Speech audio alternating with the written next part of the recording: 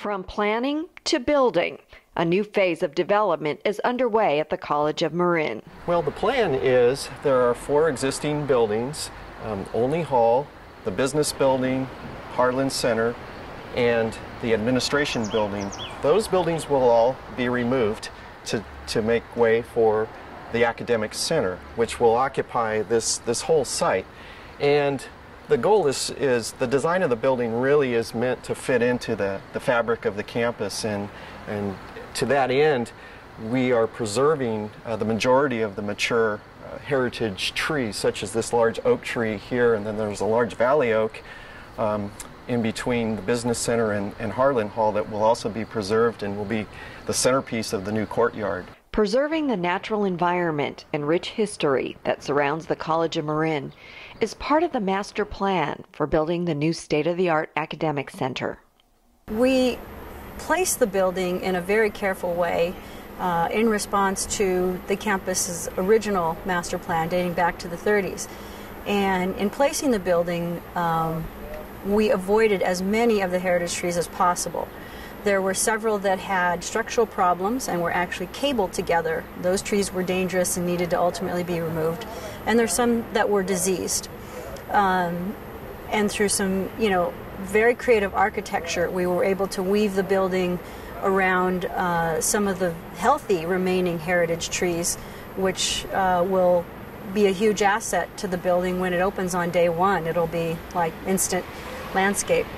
When completed, the 43,000 square foot center will include 16 classrooms, a large lecture hall, and offices for faculty and administration.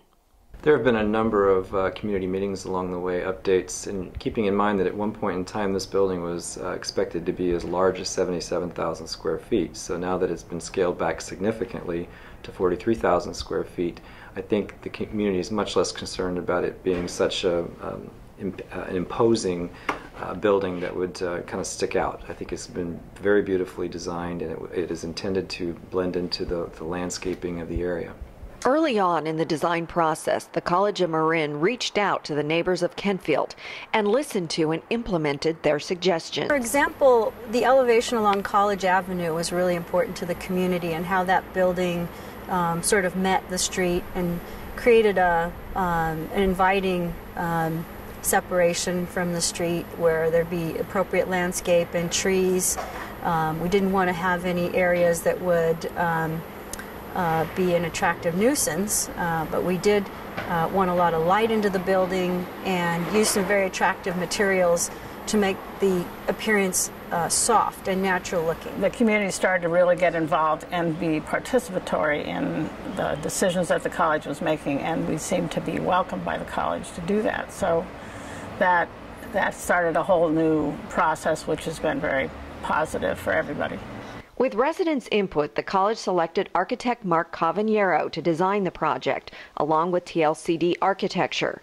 Cavagnero is known for his award-winning renovations, like the California Palace of Legion of Honor, the Oakland Museum, and the design of the new San Francisco Jazz Center. We've had a terrific relationship, I think, with the community. There was an organized community group that we met with often early on, and then there were larger members of the community who attended many of the public meetings. I think we've had a lot of intelligent dialogue, a lot of very healthy criticism, most of which we've gone back and rethought our project and reworked the design to accommodate in ways that would still work to serve the program and the budget, but really reflect then on the broader, I think, collaborative process of what the community wanted and needed from the campus and for this site. And I just have real confidence that he will be very caring about the community, and that he wants to put a very fine building on that's highly visible to the community. Also highly visible will be the historic columns that will be removed from the administrative center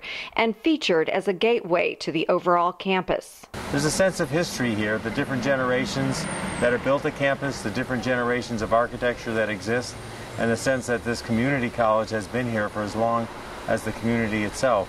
And so reconnecting to the history through the landscape, through the architectural elements, through the site planning, through the Great Quad itself, is a way to remember that sense and to really remind all of us how integral this campus is to the county. And for students and faculty, the new building will create an enhanced learning environment. It opens the world to your classes and in a way that we haven't had before. And it just makes the whole atmosphere more conducive to learning, more conducive to cooperative learning and shared discussion about things that are happening in the world today that can be talked about but can also be shown. There'll be many state-of-the-art technology in the classroom, from the computer labs to some of the building, electrical, mechanical systems. We incorporated geothermal, which is a green energy, harvesting heating and cooling from the earth to heat and cool the building. There are several other LEED features, green features of the building, and we hope to achieve either LEED Silver or LEED Gold. And throughout every phase of the development, the college will remain open, responsive, and accessible to the community. As we go forward with the new academic center and the development of the corner, I'm sure that we'll be totally involved. I know that they're going to involve the community because it's the front of the community. So there's no question about it, and they've shown that they are. So I hope the community will be pleased at the end. I'm pretty confident they will be. There's been so much care given from the College of Marin, the administration, the president's office, the faculty and staff. The leadership there has been completely consistent with us from day one, that they want a great school building, but they want a great building in terms of how it relates the campus back to the community. And that's been our focus. Both those two criteria have been involved in every decision along the way.